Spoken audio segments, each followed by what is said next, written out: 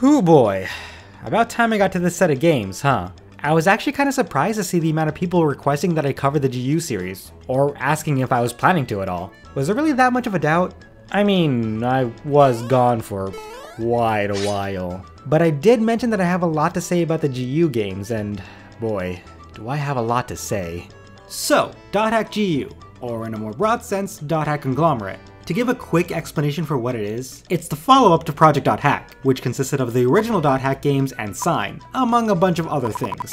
That's pretty much all that really needs to be said. Conglomerate is a sequel, or part 2, to the DotHack franchise as a whole, consisting of the GU games, roots, etc, etc. I'm kind of cutting the background and the development of the game short here because there's already a lot to go through within the universe itself. That also gives me a good chance to mention that the whole story and background of the DotHack series is sort of given in a weird, disconnected way. You can go through the GU games just fine on their own and understand everything perfectly, but a lot of details and backstory of events are given in different forms of media in a messy order. As a normal player going through all these things, you would generally gather all this information just fine. You'd go through the games and experience the story while also digging through the anime and extra discs to get little bits of information to keep in your head, slowly connecting things as they pop up. It's a little harder to actually put all this into a digestible video format, while keeping that suspense and feeling of discovery and revelation you get from experiencing the story firsthand. I'm gonna try my best to do that, I just wanted to give you guys a heads up to hold on to your butts. It's gonna be a messy ride.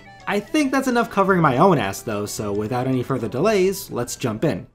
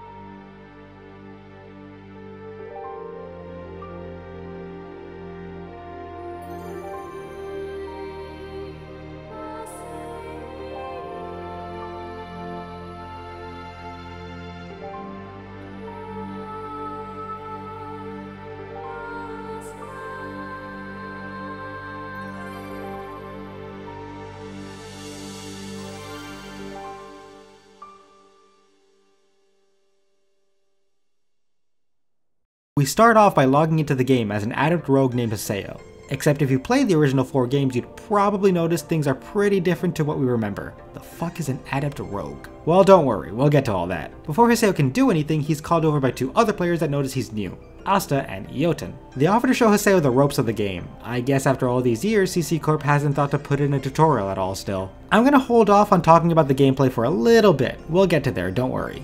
After a lengthy explanation of the game, we make it to the end of the area, where an item is waiting for us. Except instead of getting the item and going on our merry way, we're instead surprised with a betrayal from the party. Asta and Ioten attack Haseo, dropping their friendly facade to explain that they were just leading him on to kill him later on, describing how much they love player killing, PKing for short. If you just wanted to kill Haseo from the start, why did you bother teaching him so much about the game? I mean, it's awful nice of you, but you really would have saved some time if you just went in for the kill at the very start. As Haseo dies, he sees Asta and Ioten get taken out by another player, Ovan, who welcomes him to the world. Welcome to the world R2. It's a little different, if you couldn't tell. It's a game where people could do pretty much whatever they want, from setting up a merchant shop to being a psycho serial killer that goes on a murder spree. If you aren't a PKer, you're often the one getting PK'd. As much as I'd love to explain more about what the hell happened to the world that we all know and love, we're gonna have to stop right here for a minute, cause it's time to talk about the anime. There's a time skip that happens right after the tutorial where we see Haseo looking a little different. What happens between being saved by Ovan and that point is shown in the anime DotHack Roots. It kind of bugs me that they laid things out like this, because I can't really tell who they're targeting in the anime. The anime explains and fleshes out things that the games barely cover, as if it's required backstory, so you'd think that it was made with the intent to watch it before playing the games. But the anime also spoils and outright explains some pretty big plot reveals from the games too. It tries to dance around and very coyly point at these surprises and spoilers as if it's not outright telling you about the reveals, but it's like a kid trying to pretend he doesn't know about a prank that he wants you to know he did. Like I mentioned before, the anime starts right where the tutorial of the game ends, with Haseo coming back to town and meeting Ovan, along with the guild that Ovan runs called the Twilight Brigade. Well, Ovan's more like the leader in name only, with this girl, Shino, doing the actual leader work. The goal of the brigade is to find this item called the Key of the Twilight, which apparently lets them do whatever they want in the game. Or whatever they want, period? It's kind of vague on what it's supposed to do, because it doesn't really matter. Haseo joins the guild, though he does it more for the sake of learning more about Ovan and being close to Shino, whom he develops a bit of a crush on as the show goes on. He also does some digging on Ovan of his own, which leads him to a cast of characters that are too wide with little relevance, so we're gonna cut the list down to a few people. Philo, as well as Ender, Naobi, and Tawaraya from the Guild 10, an information selling guild, and Tabby, another member of the Twilight Brigade. Through his investigating, he finds out that Ovan's garnered a lot of attention because of his player model having a big weird cylinder attached to it, and also because of his charisma, which I don't see at all. He's a very secretive guy, and almost every shot of him has him looking like this. Look at him! Would you be charmed by a guy that just casually talks like this? He's basically got a sign on him that says up to some bad shit. The anime really tends to drag on a lot of points, especially when it's focusing on the main characters. The first few episodes really wanted to hammer in that Haseo was special, having it repeated for a few episodes straight. Same with things like his attraction to Shino and the mystery around Ovan. We hardly ever see more than just the same general ideas without any progression in those ideas. Roots also waste the potential to do anything interesting with the concept of the whole anime taking place in an MMO. Instead of learning about these players as people and seeing them interact and learn from people with different lives outside of the game, it just focuses on the characters and their feelings without much or any information about the characters in terms of who they are outside of the game. The most fun I had while watching Roots was actually when the focus shifted for an episode to follow a side character helping out a starting merchants guild, while struggling to compete against other merchants that were involved in real money trade. Not only did we learn about the character and see how their background helped the situation, but the situation itself was something unique to the concept of an MMO. The Twilight Brigade does their best to investigate possible clues regarding the Key of the Twilight, most of the clues bringing them to the Lost Grounds. Locations in the world are too that have been around since the old days of Fragment. They also investigate spots that have these marks in the graphics of the game, called signs by Tawaraya. Weird things happen to them when they try to interact with the signs, like phasing into them, moving through the boundaries of the game, and even teleporting. Eventually, their investigations lead them to a specific lost ground, where they believe the Key of Twilight resides, behind a giant door. Before they can actually get access to the key, they're attacked by Tan and their Black Ops unit, claiming they want the key for themselves. Ovan manages to escape through the door while the rest of the guild fights off Tan, but it turns out that it was all a trap set up by Naobi to capture Ovan and dig into his player data, which was the real goal of Tan all along. Once Ovan gets captured, the whole raid just sort of ends. Everyone goes home, and to the rest of the Twilight Brigade, Ovan just disappears. The next giant chunk of the show is a lot of Shino being sad and worried about Ovan, and Haseo going in to check on Shino while she uses him as a replacement for Ovan. Ovan actually escapes his entrapment when Naobi tries to open the cylinder on his arm, causing the server to crash and to serve as an opening for Ovan to escape. Shino also suspects that Tan had Ovan captured the entire time, and in response, reports Tan for using a special Black Ops division that was made to perform specific PKing tasks, which is against the game's user agreements. Can we talk about that for a second? Tan had a division called the Black Ops division. For a fucking MMO. Naobi and Ender both take this chance to switch over to their actual characters, Yara and Pai. More on them later. After enough time sulking, Shino finally gets contacted by Ovan, requesting that she meet him in the cathedral. Haseo also hears where she's going, but when he goes into the cathedral, he witnesses something that sorta breaks him.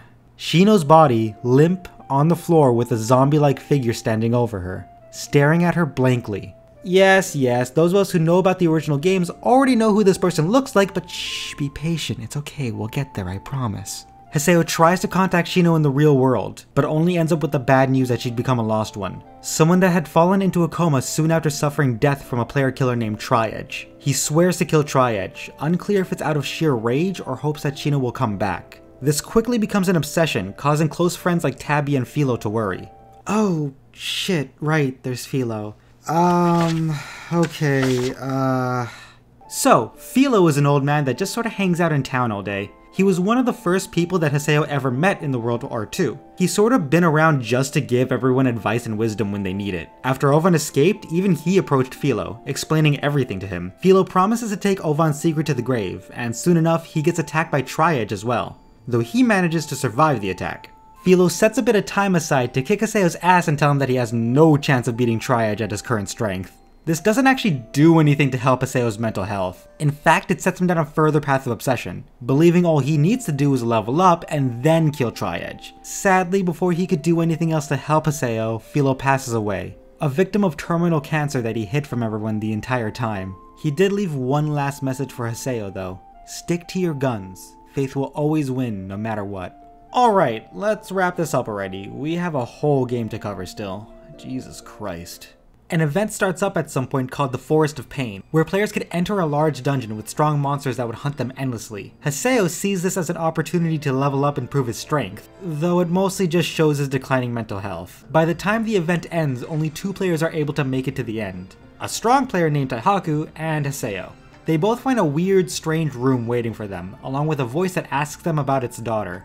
I think we could safely assume this is another Herald AI, though we don't ever actually find out about this. Taihaku answers respectfully and is rewarded a strong weapon. Haseo answers like a little shit, and he's rewarded a giant level skip and 2 class advancements. I think Taihaku got a bit of a short stick here. The level jump and class changes are exactly what Haseo needed, letting him go on a massive PK killing spree where he hunts down player killers in hopes that one will know where to find Triage. This ends up pissing off every PKer in the game, big surprise, and they all gather around one area to set up a trap for Haseo, where they all gang up on him. Haseo ends up killing every single one, just furthering his reputation as a player killer.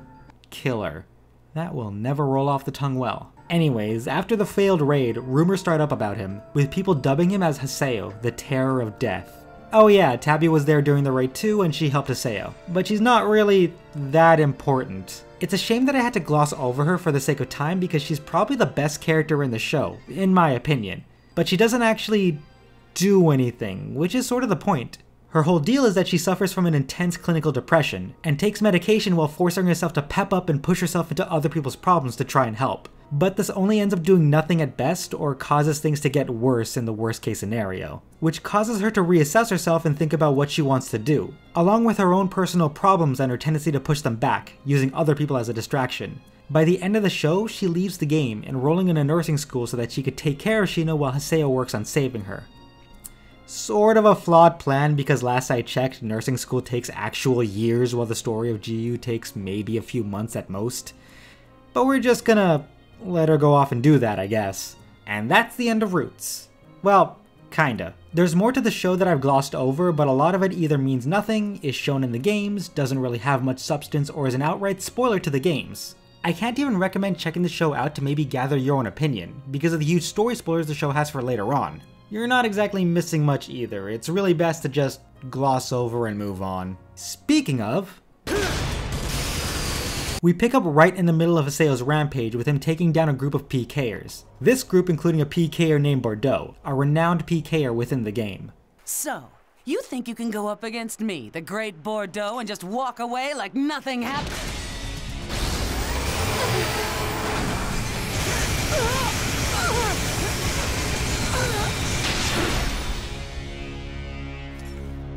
Jesus Christ, Haseo, what the fuck? When that PK hunt proves to be fruitless, Haseo makes it back to town, where he's approached by a player named Sakaki from the Moontree Guild, a guild dedicated to helping players and stopping PKers. This also includes player-killer-killers, meaning Sakaki isn't too fond of Haseo either, and the two have a bit of an argument that ends when another Moontree member, Adderley, appears, surprising Haseo with how similar she looks to Shino. Before anything else could happen, Ovan shows up off the corner of Haseo's eye and leads him into an alley, where he informs Haseo that Triage will be waiting for him at the scene of the crime, the Hule Grand's Cathedral. Haseo bolts it over there and finally sees Triage, immediately going in for an attack. Unfortunately, it doesn't exactly go well.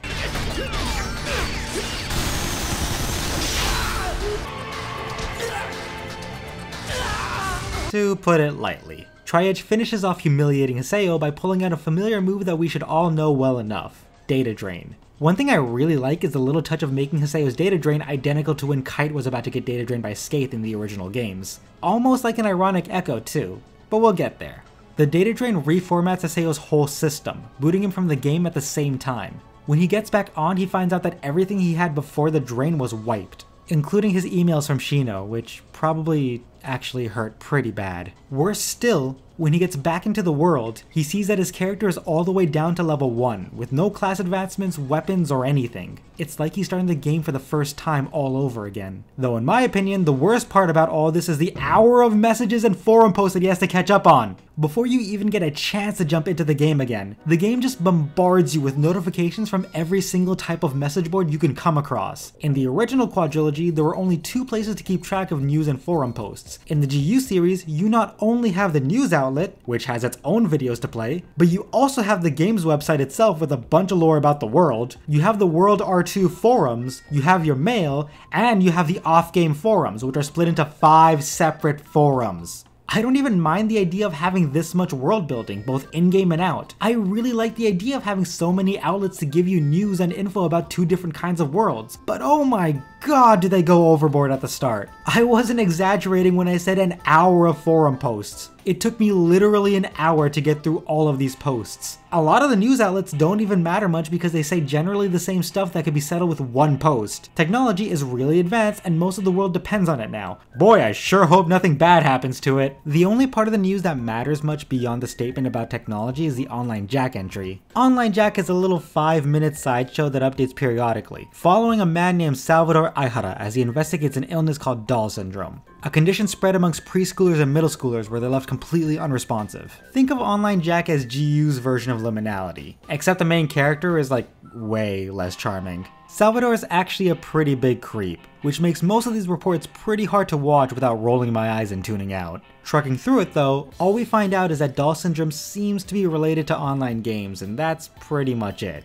After that, we have the offline forums where they talk about technology, rumors about the real world and the offline world, news, the world, and also this card game called Crimson Versus. They actually go as far as to explain how to play Crimson Versus right at the start of the game, when Crimson Versus isn't actually available to play. In fact, it won't be available to play until the 2nd volume of GU. What the fuck is the point of explaining how to play it now? Then we have the direct forums of the World R2, but there's not much there right now aside from repeated tutorials. The actual interesting part of all this is the lore that the world's website offers. It's a really detailed rundown of the history of the World R2 and the backstories behind the races, areas, and classes. And yeah, there's even an explanation for what the classes are and what they do on the website too. Given not much of this information actually matters because GU is about the world the MMO rather than the world of the World R2 itself. Oh god, my head hurts. But it's still interesting that they went as far as to do this. And the art on here is amazing too. It really gives me like Yoshitaka Amano classic Final Fantasy vibes. Once we finally get into the game, Haseo has a little freak out about his progress being gone, before he spots Ovon in the distance being Ovon. So he gives chase, but he has a little run-in with Bordeaux, noticing that she's pretty pissed about dying to him earlier, and he's in no shape to actually fight her. I don't really know why he's afraid to run into her though. You can't start fights in towns as far as I know. Well, while he avoided Bordeaux's posse, he has another run-in with a much nicer duo. Gaspard and Syllabus, 2 members of the guild called Canard, built around helping new players. They notice that Haseo is level 1 and take him for a newbie, and when he tries to explain that he's actually Haseo, the Terror of Death, they mistake him for a role player. Which is odd. If he was a newbie, how would he know about Haseo? Anyway, they sort of drag Haseo along to an area where they run him through a tutorial again, but this time he cuts them off short, until they actually teach him something new. Oh man, I could actually start talking about the game now. So GU is pretty obviously different from the original games in terms of gameplay. Things aren't nearly as stiff or menu-based. In fact, you're pretty much only going to be using the skill trigger system when you're using your skills now, which lets you use any skill you know that you mapped out to your controller's buttons, and then puts you on a short cooldown. Once that cooldown is over, you can use your skill again. Simple, right? You also have a lot more things you could just do now, rather than just stand there and whack at the enemy until they die. You could combo them, block, and even charge up an attack. You still got your items too, and those are on a cooldown as well, so hey, you can't spam healing items anymore. Great! All this comes at the cost of a more direct control of your party members though. Your party members only have a few behaviors you could choose from, and it just controls how aggressive or supportive they are. I found myself missing the amount of control I had over my party in the original games. It felt like I had a lot more to think about and even more options to control the tide of battle. Then again, you don't really need that amount of control for this game. Things aren't that tough at all, and that's really disappointing to me. The game gives you plenty of experience when you finish a battle, and because of that, even when you're over leveled for an area, you're probably gonna level up at least once during a run, which makes even more areas an even bigger cakewalk. I do so much damage with just one combo, but an enemy could hit me with a barrage and it'll do jack all. I like the feeling of getting caught in a combo because it feels punishing, but then when I notice that I'm not actually losing much health, the impact of the whole fight just sort of falls off. I'm not against easy games either. I enjoy a nice, relaxing experience from time to time. But being sent to so many areas just for leveling up and rewards that you really don't need really wears on you after a while, and the whole game starts feeling tedious. I wasn't picking and choosing my battles because I was worried about resources or danger. I was outright avoiding battles because I was just tired of these fights. What makes that feeling worse is the fact that there is a cheat mode in Last Recode that you could select if you're just in for the story. It brings all your damage and HP to max, making it literally impossible to lose. I am okay with the existence of this sort of mode in general, but the fact that the base game barely takes any effort makes it feel like they should have added a higher difficulty setting to make the game more interesting to play. I can't confirm this at all either, but I've heard that they also made the experience gain higher in Last Recode along with the enemy damage a lot lower. There was a point where the game tried to teach me how to do something called Rengeki, basically an opening to do a skill and have it do more damage. It feels really cool, and it feeds your awakening meter, which lets you do a special team attack after you fill it up enough. But when the game tried to teach me about Rengeki, the enemy died too fast to actually let me get an opening, because the game leveled me up too much for the enemy. And at this point, I've only been to areas the main story told me to go to. That should say just how wonky the balancing is in this game. After the second tutorial, Haseo and his group reach the end of the dungeon, collecting the rewards only to be interrupted by Bordeaux, who immediately recognized Haseo. Syllabus and Gaspard realize that Haseo isn't a role player, no shit, and the trio proceeds to get bodied by Bordeaux, with something starting to wake up inside Haseo. The group is saved by Pi, coming in with a threat to call Moontree over. By now you've probably noticed that PKing is a pretty serious dilemma, and it brings one of the most frequently asked questions I've seen. And it's always pretty hard to answer it in my opinion. Why is player killing treated so seriously? I mean, look at the way Bordeaux, Asta, and Eoten talk about it. They treat it like actual murder, and they react like actual psychopaths that love the feeling of murdering another person. When someone gets attacked, they sound like they're in real terror. And when people talk about being PK'd, they sound like they're actually reliving a traumatic experience. It's all a bit melodramatic, isn't it? Best way I could answer is, yeah, it is pretty melodramatic. And it's taken a little bit too seriously, especially later on in the game. The best reason I can give as to why that's the case is that they're all seeing this in a possibly first-person direct view thanks to the technology of the game, and that gives them the full experience of murdering or being murdered. What bothers me more is the fact that I can't really tell how this works in the game, or how this would ever work in a game at all. Apparently player killing is such a rampant problem that CC Corp doesn't know how to deal with, that they made a whole bounty hunting system and arena to fix it. But those didn't do anything to really help the player killing problem. So why not just make specific servers that enable player killing? There's enough people that do it where people will fight each other, and other players that don't like player killing can just stay out of it. Go all RuneScape on the game, it'll be fine. Not only that, but what exactly are the repercussions to getting player killed? Yeah, sure, being stabbed in a way that feels realistic is pretty awful, but it doesn't seem like you really lose anything at all. You could save your game and just reload and you'll be fine. Even then, what are the benefits to PKing? Experience? Back in Roots, there was a mention of stealing items by player killing someone, but again, that person could just reload. Won't they just get their items back? Can you even steal items at all? It all sort of falls apart when you actually try to think of player killing in an actual game's perspective. When it's clear that the games just really want you to think of PKing as actual murder and PKers just do it for the sake of murdering. And it makes some high tension moments lose that tension. Haseo thanks Pi for saving the group in the most douchebag protagonist way possible, and explains to Syllabus and Gaspard everything that's happened to him. Before she leaves, Pi also tells Haseo that he has a dangerous power inside of his character, as if that wasn't said a million times already in Roots. The group decides to leave before any more player killers come back, and the two recommend that Haseo contact Moontree to get help with any more PKers. Haseo says fuck Moontree and their nerdy ass motto, and Adderley just so happens to recognize Haseo by his smart ass attitude and lectures him on what Moontree is really about, having a bit of a freak out on top of that. Do you get it? Do you understand? Do you, Haseo? She forces her member address onto Haseo and offers him a more detailed explanation later on, and then everyone just sorta leaves Haseo alone to go check on his email. This is around the time we get emails from party members that affect their affection. Like the original games, you have email chains that let you learn about party members more, along with an affection rating that determines when you get these emails too. Instead of just getting an area code from your party members to have little events with them though, you have actual quests that you get from NPCs. In the overall everything of the game, these NPCs don't really matter, but they do provide a bit of detail to the world R2, which I can appreciate. Emails are also a lot more dependent on where you are in the story of the game too, with people actually referencing things that happen in the main story within the emails. There's also an extra way to get more info about them, with these little greeting cards that have different topics, and every greeting card has its own comment chain with every character. Oh boy, I could actually talk about something I like in this game. I really like the way you interact and see more of your party members in the GU series. You have the normal emails, you have quests that sometimes have pairs of characters with special dialogue, you have the greeting card chains that actually provide some fun knowledge and background of the characters, and you even have an address book that tells you more about the characters too. Nothing too deep, but fun little details to chuckle at. Nice stuff. While we're on the compliment train, I think I could take the time to actually talk about the music in the game too, which I absolutely love. There's some songs that are just perfect for the atmosphere of the game and sound very unique and beautiful. And this doesn't just go for the games. Roots also has an amazing soundtrack, even better than the games in my opinion.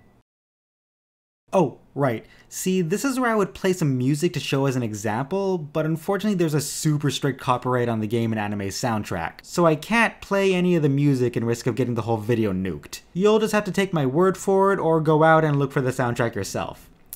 Thanks, Victor Entertainment. After dealing with some emails, we get an offer from Syllabus to go on a quest with him and Gaspard. It's not really that much of an important quest, more like a tutorial on quests in general, so I'll take the time to talk about area codes instead. It works in a similar way to the original game's area codes. Pick 3 area words and get an area with different aspects. I like that there's a rating on NPCs, treasure, and levels this time. It would have been really nice if levels and treasure really mattered in this game. You can get enough area codes from the forums to never really need to explore any area words for yourself too. What bugs me is that a lot of these, as I've mentioned before, are just generic go here for levels areas instead of special events. And forum posts that talk about treasures usually lead you to some generic or semi-common items instead of special cool weapons. There have been so many posts that just tell you go here if you want armor that resists this specific element, which really doesn't matter. Enemies do barely any damage to begin with, you really don't need to pay attention to elemental values. Eventually, Adelie invites us to a little tour of an area where she can explain the goals and structure of Moontree. Mostly that the leadership is split between 7 people, with one of those 7 being the top leader, Sakaki being one of the 7 council members. The tour is interrupted though when they find one of Triadge's signs, with Adelie hearing a strange noise coming from it.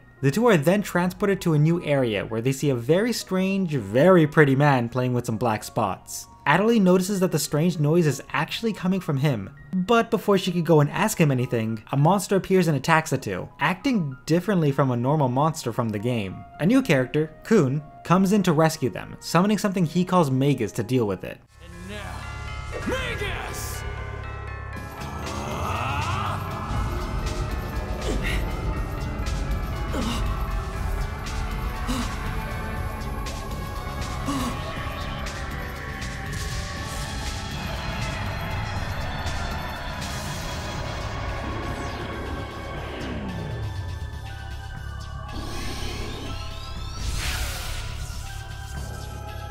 What are these guys?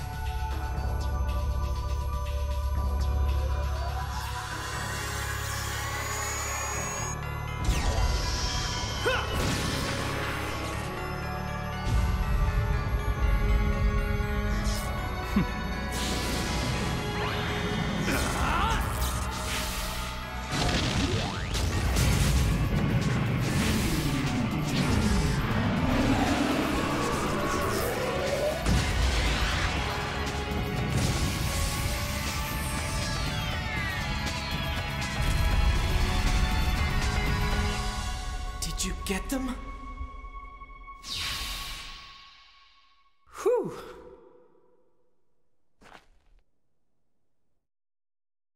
All done. You two okay? Kun introduces himself as an investigator for CC Corp and explains that what he used was called an avatar. The fact that Haseo could see the avatar is enough proof that he has the right properties to use one himself, echoing the words of Pi. He invites Haseo to his group's headquarters to learn more about basically everything, including Triadge, and everyone heads back to town, with Adelie offering to go on a proper tour later on. We go on to meet Kun at his guild's HQ. The guild Raven itself is more like a front for the headquarters of him and his fellow investigators, dubbing themselves GU based on a past CC Corp project. He invites us inside to meet the leader, Yada, at a room called the Serpent of Lore, which lets him monitor people within the game. And what follows is the most boring exposition I've heard in a long time. I love Stephen J. Blum. I think he's a great voice actor. But his voice for Yada is the most boring, monotone, sleep-inducing teacher's lecture I've ever heard. Every single time there's a meeting with Yada, I have to look back on the footage I recorded at least 3 times, because it's hard to pay attention to it all because of how boring it is. One of the effects, or perhaps I should say targets of that development, is that there are a variety of phenomena manifesting in the world. You yourself have experienced one of these developments, the forced reformatting of your character data. He explains that the weird black thing, along with the thing that attacked him and Adelie, is called an IDA, a phenomena within the game that goes against the system's parameters. Triage is also something similar to this, meaning that he's likely an IDA as well. Whether he is or not, him, IDA, and the comatose victims seem to all have a connection, and GU is investigating that connection. Due to Haseo's special attributes, it'd mean that he'd be able to use an avatar like Kun did before, giving him a fighting chance against IDA and granting him the power he desperately wanted in order to fight Triage. The special attributes within his character and computer dub him as a chosen one. We'll get to that soon, promise. Just hang on with me here. Haseo agrees to work with GU and leaves to await training and information from the group, though he isn't given much of a chance to do that when Gaspard comes up to him, panicking about his guild shop being understocked. When Haseo recommends to just buy the items, Gaspard asks Haseo to do it, while he goes off and does something? I don't know, this is a pretty stupid moment, but it's Gaspard, so I'm just leaving it as that. We gather the items and hand them over to Syllabus because Gaspard got lost in the middle of town. How? You have a map! And that leaves Haseo in charge of the guild shop while the two are gone. While he waits for them, a customer comes up to the shop, a young boy named Bo, looking to buy an item as a birthday gift for his sister, who shares his account with him. Unfortunately, he doesn't have enough money for the item, but Haseo gives it to him anyway. Good job, Haseo, you failed at the one thing you were supposed to not do as a stand-in for a shop. Adelie catches Haseo in the act of being nice, and soon enough, Kun, Syllabus, and Gaspard also meet up with the two. Haseo catching Kun in the act of, well, being a womanizer. If you keep looking at me with such a beautiful gaze like that, I just know that I'll be forever bound to you. We find out from Syllabus though that Kun was actually the guildmaster of Canard, and really close to himself and Gaspard, but he had to leave the guild because of some personal issues. Those personal issues being his involvement with GU. We actually get to see the start of Kun's training with an avatar and him leaving Canard en route. Kun books it out of there before Haseo could call him out, and Adelie rats out Haseo's good deed to Syllabus and Gaspard. Somehow, Gaspard and Syllabus think that good deed is enough to make Haseo the guildmaster of Canard. What? Where did that come from? You want the Terror of Death, a famous PKKer, as a guildmaster for a guild dedicated to newbies. Don't you think that might attract some bad attention? He's not even newbie friendly. In fact, he spent this whole conversation insulting everyone and saying he doesn't want to be a guildmaster. I actually feel kind of bad for him. They just ignore everything he's saying. It's like everyone's insane. This is a common thing too. Haseo spends most of the game insulting or berating people or just telling people that he wants to be alone. And instead of, you know, doing the sensible thing of giving space to a guy that clearly needs it, they just ignore him and stay around. I actually don't have a problem with Haseo's attitude. I have a problem with how everyone else reacts to it. While the registration goes through, which, by the way, Haseo didn't even sign up for himself, he meets up with Kun and Pai to undergo some training in order to summon his avatar. Kun also goes into a little more detail on what exactly avatars are and what they could do.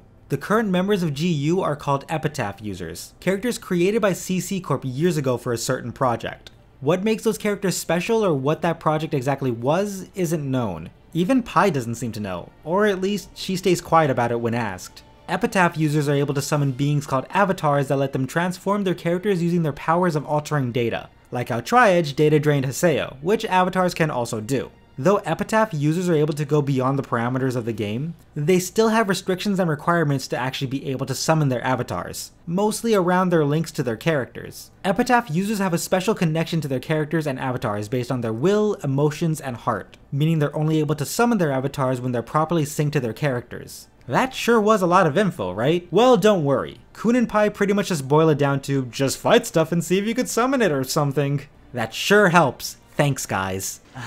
Surprise, surprise. That doesn't work and only ends with Haseo getting frustrated. Pai making things even worse by claiming it might be a lack of talent on Haseo's part. Even though Kun and Pai also mentioned that they summoned their avatars by complete accident, so not only was this training completely pointless, but Pai's words mean absolutely nothing either. Pai gives us a little warning at the end of the training, saying that if Haseo can't summon an avatar, he's completely useless to GU.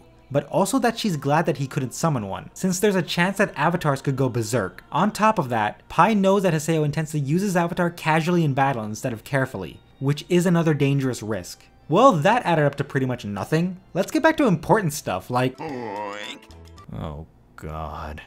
Alright, so the Guildmaster registration finally goes through and Haseo gets to check out Kennard's base, where he meets... Death Grunty. Why are they like this? Why did CC Corp go from these adorable dumbasses to things like this?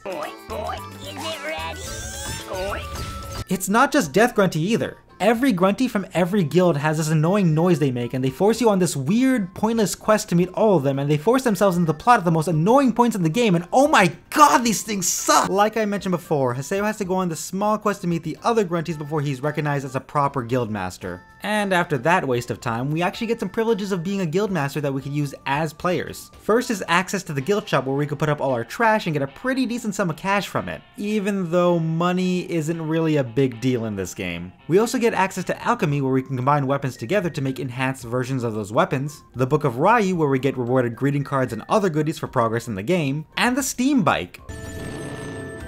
Oh god, this is probably the worst bike I've ever ridden in a game. The bike is just so stiff and it swerves and brakes at random points and holds the line you're driving in for way too long. It doesn't even feel that much faster than moving around on foot. The game gets an update soon after with a new route town available. Lumina Cloth, the home of the arena where players could fight each other to their heart's content. The arena is split into 3 different cups, or palaces. Demon, Holy, and Sage, with the champion, or emperor, being at the top of each palace. Haseo and the rest of Kennard end up going to spectate on the latest fight of the Demon Palace's emperor, Entrance. Turns out, Entrance happens to be a familiar face to Haseo. Even more interesting though, is when Entrance starts to fight his opponents and what he uses.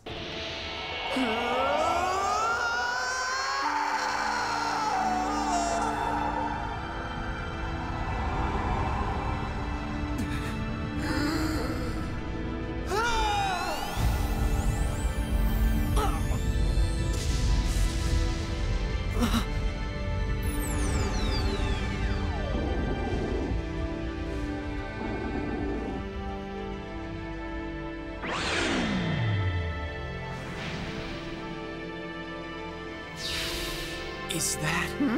What's the matter? Can't you see that? Can't you? Avatar. Haseo immediately recognizes Entrance as an Epitaph user, confused as to why an Epitaph user would be hanging out with Ida like Entrance was earlier. Before he could think too much on it though, he spots Ovan being a mysterious prick as usual and gives chase. Here's how that conversation goes. So you got wrecked by Tri-Edge. Ha ha ha. Anyways, go fight Entrance. And that's it. Haseo's thoughts are interrupted by the shrill shrieks coming from Bo. Well, it looks like Bo at first, but we're actually talking to Saku, Bo's significantly worse twin sister, who also doubles as Entrance's fangirl. She mocks Haseo a bit for not being Entrance, and then Entrance uses Ida to teleport into the area. Haseo calls out both the Ida and his avatar powers, to which Entrance replies by saying even though Haseo can see avatars, he's still a weakling with no real power. Haseo responds in the most Haseo way possible, by spontaneously deciding to fight Entrance in the arena, which means he'll need to sign up for the Demon Palace tournament, which also means he'll need a team. Syllabus offers his help, but Gaspard chickens out, leaving the team to look for someone that could heal during battle. Adelie immediately comes to mind, though Haseo's reluctant to invite her, because Adelie is... well... Adelie. Still, Haseo joins her on another date, with the intent to butter her up to join the tournament. During the date, Adelie talks about how important the world and its story and concept is, as well as the beings that live within the world. How it's not just computer data, but feelings and emotions that connect the players and the game together. There's beings that live in the world that have emotions that are real to them, and hurting them is just like hurting a real living thing. She also mentions that it's important to open up to the people of the world, be kind to people to connect with people. Sakaki is the person that she could open up to, while Haseo is a little more reluctant to give away who he's willing to open up to. When the two finally finish up the area, Haseo brings up the idea of the arena to Adderley. She basically dunks on the arena, saying that she doesn't get why people want to be stronger and want to get better and be better than others, mostly because she had one experience where she came at dead last. Even though she was just talking about respecting, being kind, and opening up to others, meaning being able to accept other people's way of playing. I get what Adderley is saying, but the way she preaches it just comes off as her way is the only way to enjoy the game. It's annoying. Haseo doesn't take it well either. It's impossible! I can't take this anymore! All of this is nothing more than a bunch of computer data! Leave. Huh? Damn, you're so irritating! Don't show your face again!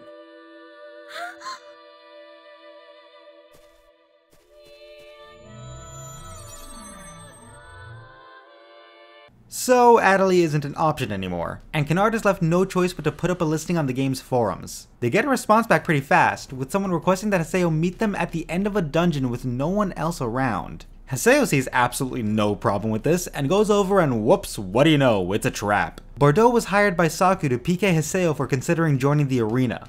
Okay, and then what? Seriously, what was Saku's plan after that? What would PKing Haseo do? Like, okay, let's assume this works out. Bordeaux kills Haseo, and then Haseo respawns, goes back to looking for a third person, and joins the arena anyway. What would PKing even accomplish? We established you could just respawn and you could just reload your game, so what's the threat here? Oh, yeah, nothing really comes of this whole thing anyway. Sakaki arrives before Bordeaux could do anything, along with another Moontree Council member, Matsu. Turns out that Bo told Adderley what Saku did, and Adderley quickly called up Moontree to help Haseo. Adderley also apologizes for trying to push Moontree and her own ideals onto Haseo, and offers to join him in the arena after all. Not only to help, but to also see what winning feels like. Maybe get some perspective. Alright, you know what? That's pretty good on Adderley. I appreciate that sort of development, and let's hope it lasts. With the team established, they go into the arena to register and have their first match, where we also get an explanation for how arena fights work. They're basically like normal fights, except when the leader of the party dies, the team loses immediately. You could also do variations of Rengekis in the arena called Hangekis, activated whenever you use a skill on somebody that's about to use a skill. The whole leader death rule is pretty lame in my opinion. I only ever targeted the leader and hey look, the match was done in like seconds. I haven't mentioned a lot of side content for this game, have I? Partly because there's just so much story to go through, but also because there's not that much interesting stuff when it comes to side content. A lot of the quests you get at first revolve around the world's NPCs, which would be interesting if they weren't all these weird blob guys that pretty much only exist inside their quest and the little tasks they give you outside of it. You still get side stories with your actual party members, but this isn't until much later into the game. But this is pretty much the best point until the end and post game when we're actually allowed to do whatever we want. Up until now, the game really limits you on your party setup, and it feels like they just want you to go wherever the story wants you to go. Given a good chunk of this feeling is mostly because your party roster is limited to like 5 people in the first game, and they do have their own lives. The main task right now is to build up our arena rank to the top 16 so that we could take part in the tournament. This just involves a lot of arena fights, and not a lot of it is very demanding of your attention. A few fights gave me a bit of a workout, but there really isn't that much excitement here. Mostly because they end so damn quickly and the game overlevels you to hell and back. During the arena marathon, Haseo runs into Gaspard who's looking surprisingly down, but waves it off after noticing the leader of GU directly challenging Tri-Edge at the Hule Grand's Cathedral. Thinking Yada has gone insane, Haseo runs over there only to meet...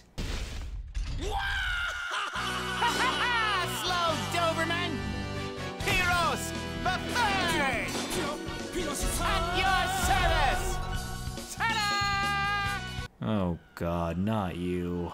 Yes, Pyros is back. Now called Pyros III, but this is most certainly the same Pyros from the original games. Now actually a graphical designer for the world. He's pissed off because of all the signs Tri-Edge made on the world, challenging him as the leader of his guild named GU. That's graphics unbelievable, just so you know. At first, he thinks Haseo is Tri-Edge, but after a brief explanation, Pyros forces his friendship onto Haseo as a fellow enemy of Tri-Edge, gives him his member address, and leaves.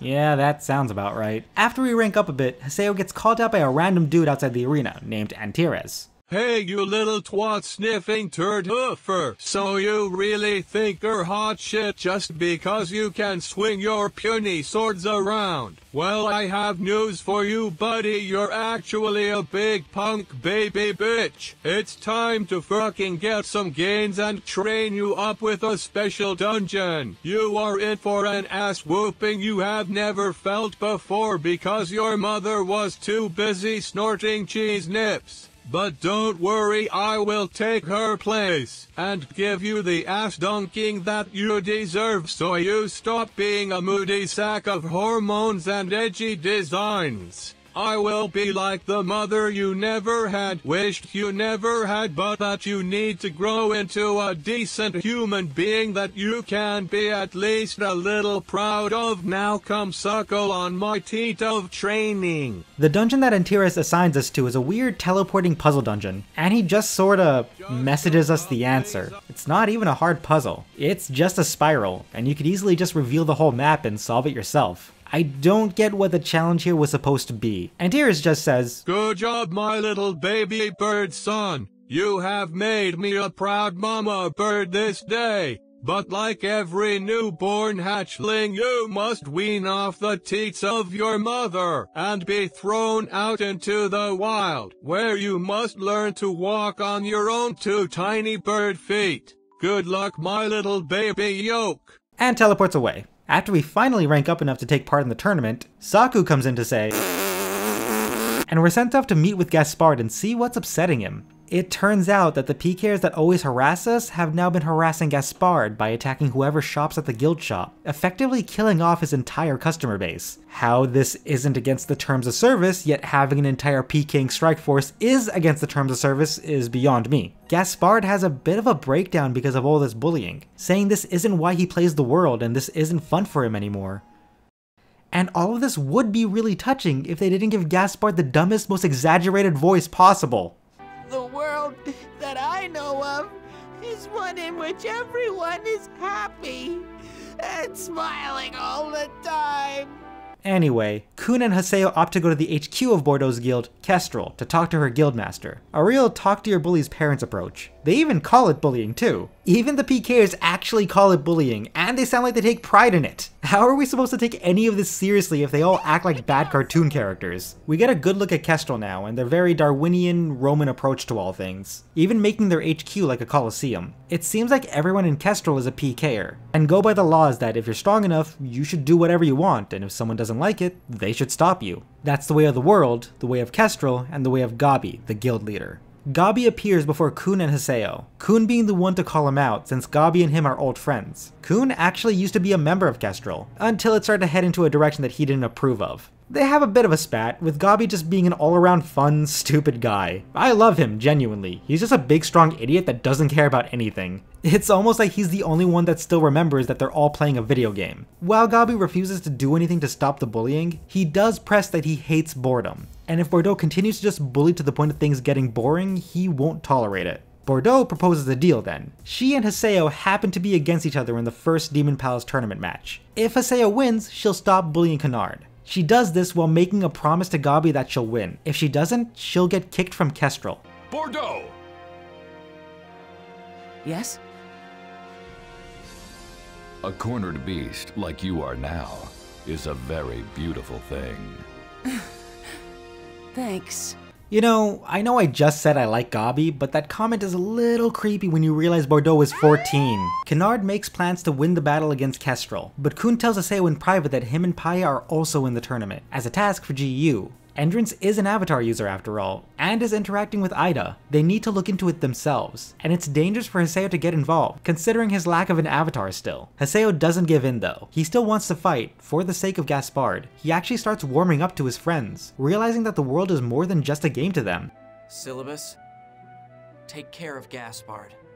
But enough of that sentimental bullshit. It's time for class advancements, hell yeah! I never talked about classes much in the original series, but that's because things were pretty straightforward. One general magic user, a few middle-class jack-of-all-trades, and a few heavy fighters. But in GU, the classes are much more different and much more varied. You got multiple types of magic users this time, with some being more offense or support-oriented, a ranged fighter, more weapons. It feels like a full list of classes that you would see in an MMO. I like it. Haseo, however, is an adept rogue. A class that could swap weapons and change into multiple other classes, based on what they choose during character creation. The trade-off is that they aren't masters of those weapons, and don't get as many skills for those weapons as the pure classes, in exchange for huge versatility. The part that seems a little bullshit to me is that the adept rogue needs to do a specific job advancement quest for these class changes, and according to the forum, these quests are limited time only. Excuse me? Why? So if I happen to make an adept rogue after the limited time quest is over, I'm just screwed and stuck as a weaker version of one class until CC Corp decides to open the quest again? At first you think that adept rogues are a little broken, but no, it's more like adept rogues get the super short end of the stick. The quest itself, however, is simple. Get to the end of the dungeon. And look at that! This dungeon looks really familiar. I wonder if this is the same layout Antiris told us about earlier. Okay, several questions. First, why is this dungeon a limited time event if there's already another area code with the exact same layout? Second, why did Antiris feel the need to train us with this dungeon? It's still straightforward, it's still just a spiral. There's no time limit, I would have gotten to the end even if I went with every single teleporter. I still have a map, guys. Third, if this is supposed to be our real test, why does the game feel the need to remind us of the answers Antiris gave us while we're doing the real test? It was like 10 minutes ago. It's not a long dungeon, I don't need someone to hold my hand this much. Whatever, we get our job advancement, and with it, we get some nice looking clothes too.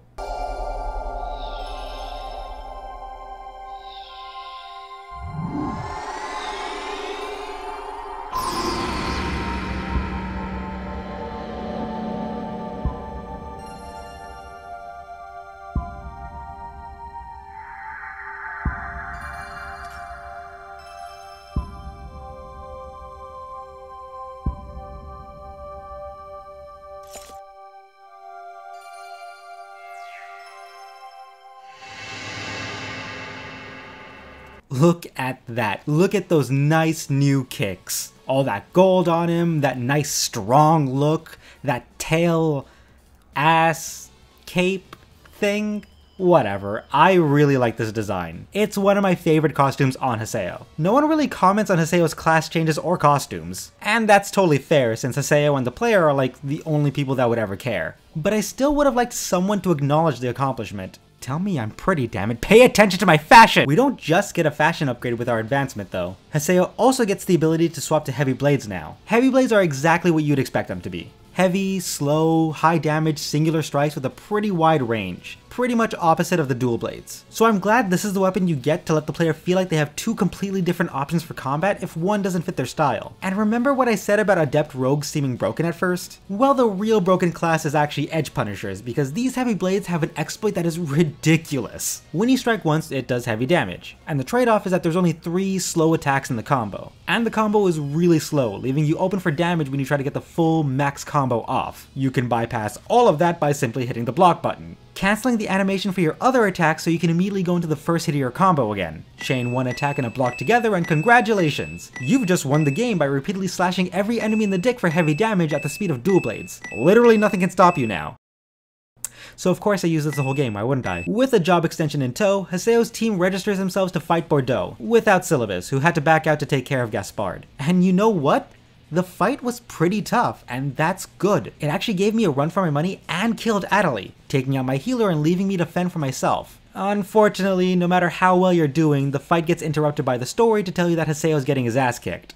Get ready for a lot of that. In the middle of Bordeaux gloating, Haseo has a breakdown, realizing that if he loses, he won't be able to protect or help anyone. In desperation, he tries to bring out his avatar one last time, finally succeeding when he catches a glimpse of Ovan. And what follows is a turning point for Haseo.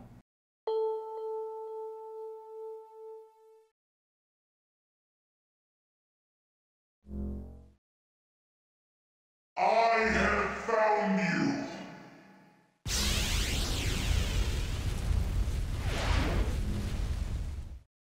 It's here. It's here. It's here. It's here. It's here!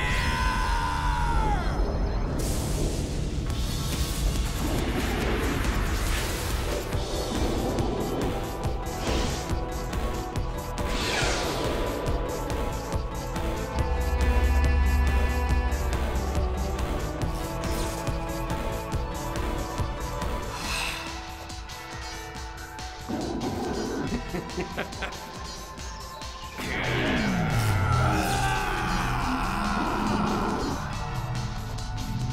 the? Hey! What are you doing?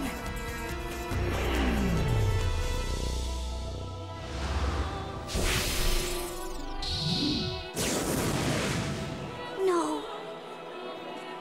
No, it's not right, Haseo. Do not do this. Stop right now! Haseo! Say goodbye.